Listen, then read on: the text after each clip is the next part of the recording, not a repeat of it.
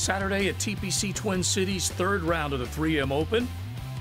Richy Werenski started the day with a share of the lead right alongside Michael Thompson and going after that top spot all by himself. Beautiful shot into two from 149, pulls it back almost in the cup.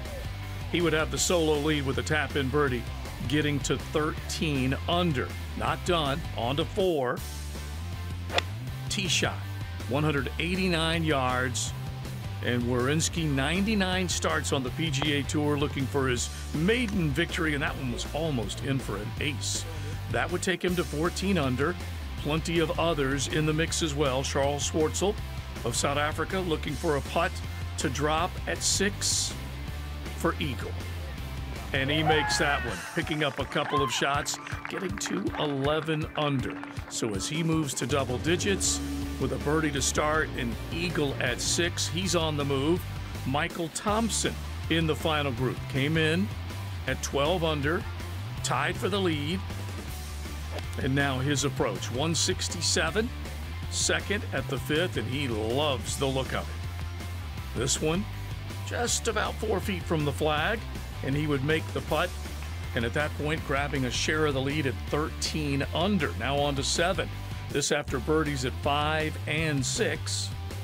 24-footer. Count it as he makes it 3 in a row and grabs the solo lead. He moves to 15 under. Tony Fleetwood looking to factor again.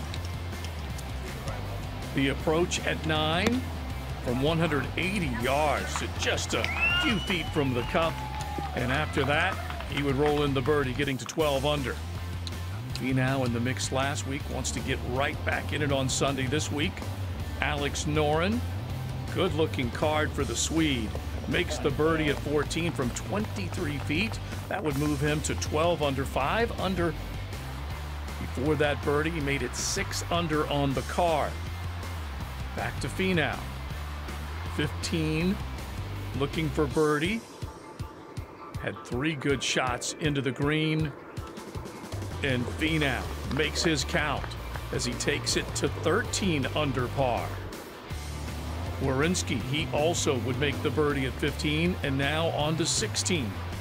A 16-footer, and he sends that one running in. So he would get to 14 under par. Back to Thompson.